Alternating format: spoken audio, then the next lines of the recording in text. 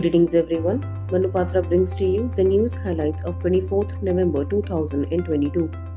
Starting with the Supreme Court. The Supreme Court, while observing that even though high courts are not subordinate to it, the judgments of Supreme Courts must be given due respect as they are binding on everyone under Article 141 of the Constitution. The court has quashed the directions passed by the Telangana High Court, which allowed Telangana Police Special Investigation Team to proceed with the investigation in the alleged TRS MLA's poaching case under the monitoring of the High Court. The court, while observing that the act of Madhya Pradesh government to declare results of state rounds before the AIQ rounds was contrary to the direction of the Apex Court, has directed the MP government to conduct state mop-up round of counselling for NEET PG courses afresh.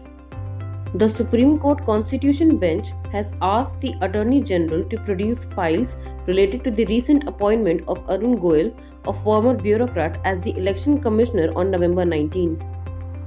The court has held that state electricity commissions possesses full autonomy in the determination and regulation of tariff, and the state and the central government only have an advisory role in the regulation of tariff. News from the High Courts. Starting with the Delhi High Court.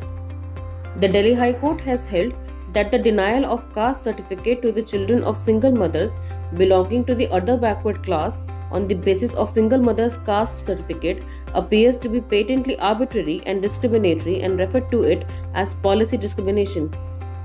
The High Court has held that victim's statement under Section 164 of the CRPC disclosing the offence of rape shall be sufficient to frame charges against the accused under Section 376 of the IPC.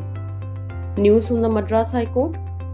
The Madras High Court has directed the district collectors of Tensaki, Tirunelveli, Kanyakumari, Coimbatore and Ooty to form a committee to curtail illegal diversion of the natural flow of waterfalls by the private resorts to attract tourists.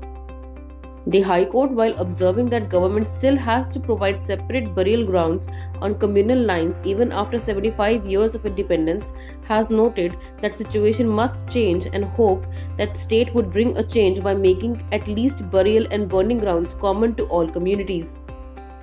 News highlights from other high courts.